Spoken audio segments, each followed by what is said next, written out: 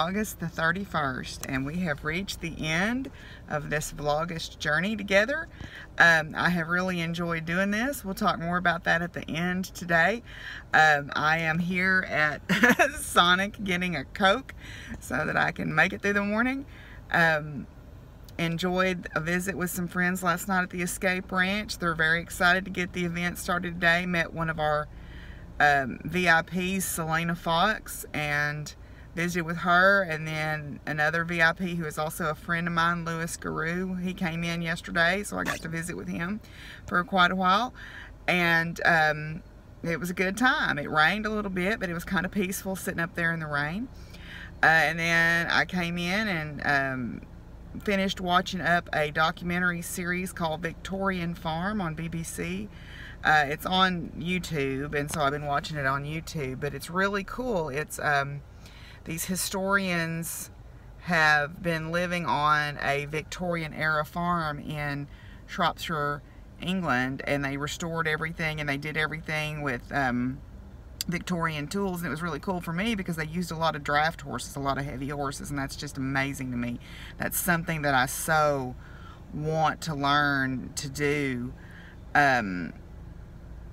So I looked up some workshops and classes about it. There's one in Montana by a gentleman. I can't call his name to mind. Sorry, Nicole brought my order. Anyway, it's really cool, and Doc something, my friend Ray sent me a link to it, but it's a $1,400 fee for the workshop, and that includes your accommodations for the week. So I think that's fairly reasonable. You got to get to the place in Montana. But anyway, so yeah, that's something I'm gonna put on my bucket list of things that I want to do. But anyway, got my drink here, so I'm gonna head on down the road and get ready for the morning. Well, I'm here at work, and I made the mistake of reading the news. You know, yeah, it's no secret where my personal opinions about things lie, and I try not to be overly zealous with those things. So I'll just leave that alone. But I was reading a thing about a GoFundMe campaign these people started to help a homeless veteran, and then they kept the money. They said, oh, well, we took time out of our schedules to help this guy, so we're entitled to some of this money. And I'm pretty sure that that was not what the people who donated to the GoFundMe campaign thought was going to happen to that money. You know, when the old phrase, money is the root of all evil, is about the truth, y'all. I have never seen people act more hateful and more horrible than when there was money involved. And it don't have to be a lot of money. It can be a little bit of money. It can be whatever. I mean, everything from, you know, the families who get into these huge fights when someone dies and there's a little bit of inheritance involved, to I've got somebody that owes me $200 right now, and they've owed it to me for 2 years for some birds and some cages and some wire that I gave them.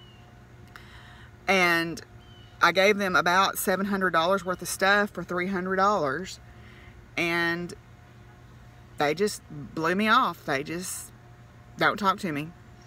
And I promise you, if I were to go to the bird websites and say this person is a faithless trader, you know, because they don't trade fairly, they don't do what, and I even gave them the opportunity to say, okay, if you don't have any money, I could use some work done around my place. You could help me.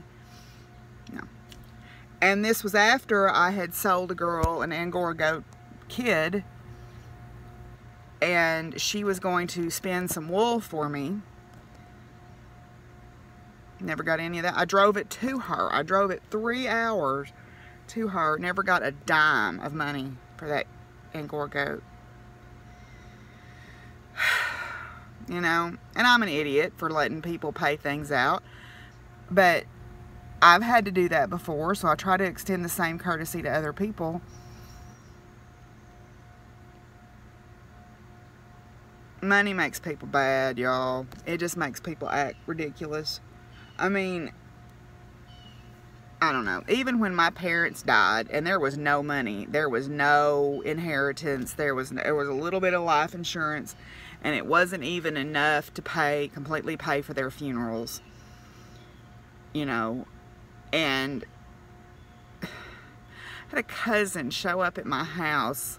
My dad died in August, my mom died the following April, and in about the following July, this cousin of mine who I haven't seen in probably 10 years, and when he was around, he's a, you know, alcoholic who used to beat his wife up and all this stuff. He comes rolling up in the yard one day and comes in the house, and you know how people will walk around and they'll be like looking at stuff, like you can tell they're kind of sizing it up, and they'll be picking it up and putting it down, and they said, I guess Berkeley and Betty left you pretty well fixed. And I'm like, what do you mean?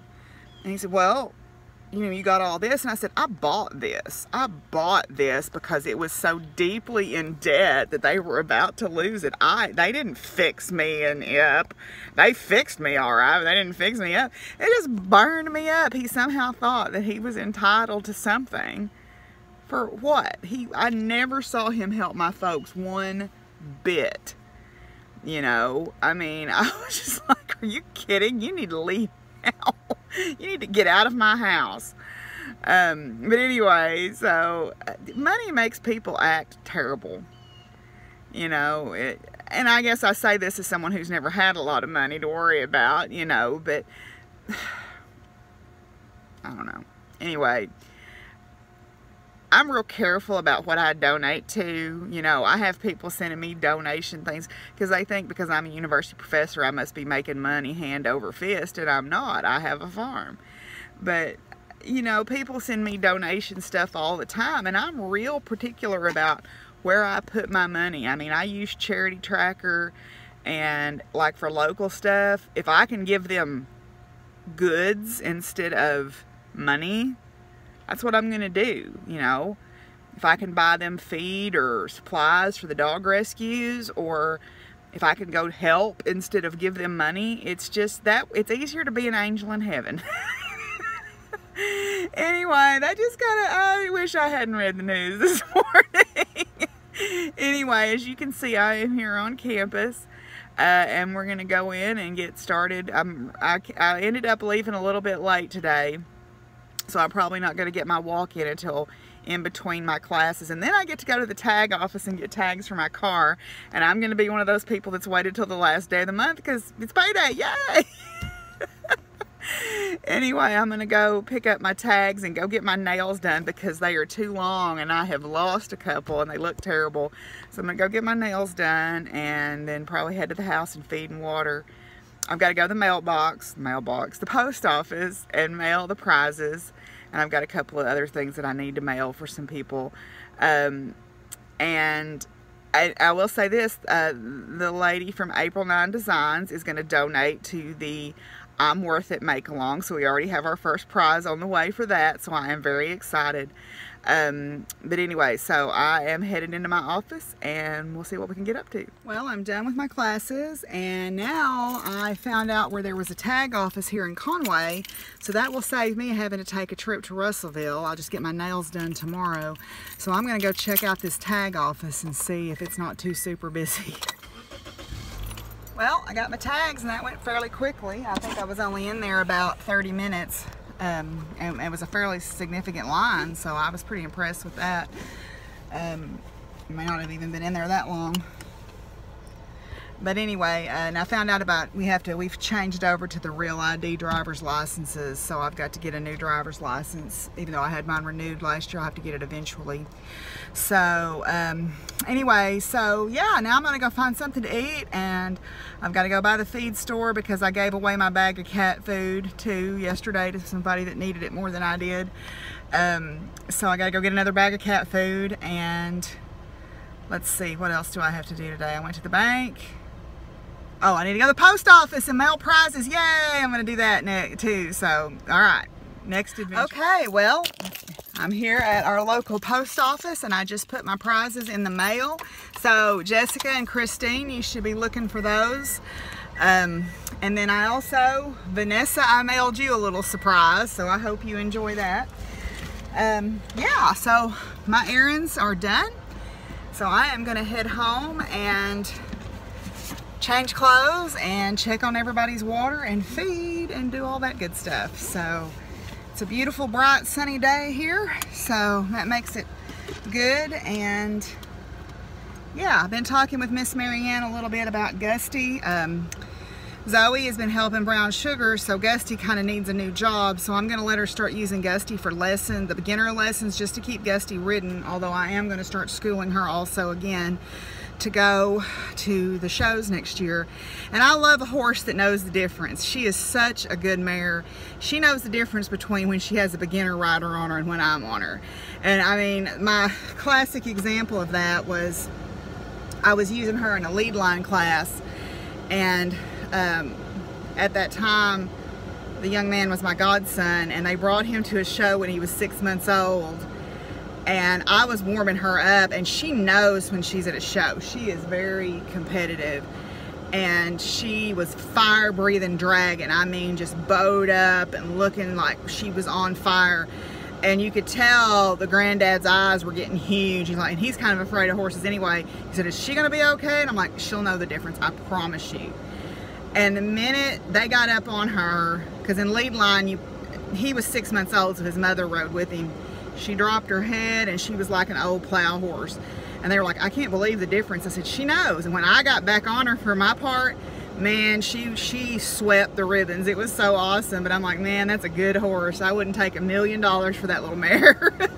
Anyway, so we're gonna head to the house now and do our chores. Oh, I got fun mail today from Pen Alchemy. I got Science Matters and, get this one, Teacher with periodic table. That's technetium, actinium, hydrogen, and erbium, which is an element. Haha. Anyway, yeah, so got that. I also got what I call my wish book from Stark Brothers. This is where I order a lot of my fruit trees from, so I'm going to look through that and see what I can't get up to for this fall. As sacred space. Bless this place as sacred space. So we're finishing up out here tonight at the Escape Ranch at this year's retreat. And they're getting ready to have a concert. Celia Farah is going to do a concert here in a little bit, but I'm going to have to head home and take care of the crew because I've got to get up in the morning and go to the Rainbow Riders play day. So I'm going to sign off for this event and head to the house. Oh, daffodils. Love, love, love. Oh, love, love, love. Oh, she's a good girl. She's so good. And Fizzy's here. Yes, love, love, love. Love, love, love. Yeah. Oh, love. Oh, love, love, love. Well, it is about 8 o'clock. I just got home from helping out at the Escape Ranch at the event. I had a wonderful visit with my friend Louis Garou, who is going to be performing Sunday night. And I also had a really wonderful talk about plants and trees and sort of the natural history of this part of the state with Selena Fox. It was very wonderful to share with her about some of our native trees and plant species and how unique that this part of my little world is. I really love living here in the Ozarks, and there's so many wonderful, amazing things about these mountains, and you get a little bit of these mountains in you, you're never going to fully get away from them, I don't think. So I enjoyed that tonight, and had a good dinner, looked at some of the vendors, found a couple of things I'm going to have to go get some money out of the ATM for. And then tomorrow morning, we've got our Rainbow Rider play day, and then tomorrow afternoon, I'm going to go back out and help at the Escape Ranch and stay for the Mama Gina concert. I've really very much enjoyed this event so far because it helps refresh my spirit and remind me that this land is a spiritual practice as well as a physical and a mental and a financial practice. You know, my spiritual life is just as tied to these old mountains and hills and these animals and the things that I do as anything out there. And so it's been a very wonderful and refreshing event for me to remember that. I teach on Sunday morning about the science behind weather lore, and I'm very excited to share what I know about that, and I hope it's well attended. There was a really good workshop today that Selena Fox did about home blessing, so blessing in your home and making it welcoming and inviting both physically and spiritually, and I enjoyed that very much. So I think I'm going to sign off with this last Vlogust. I have really enjoyed sharing my life with you guys for the last month. I've enjoyed all the wonderful feedback and visiting with you. Thank you so much for sticking with me through this 31-day journey. It has meant a lot, and I think in part it is part of my spiritual practice to appreciate where I live and love where I live, and share the beauty of this day-to-day life here on the farm and of the wonders of nature and science with you guys. So I am so grateful for those of y'all who have come along with me on this journey, and maybe we'll do it again someday. Until I talk to y'all next time, though, y'all know what I'm going to say, but I'm going to say it anyway. Y'all be good to each other and take care of each other, and peace out, y'all. Bye.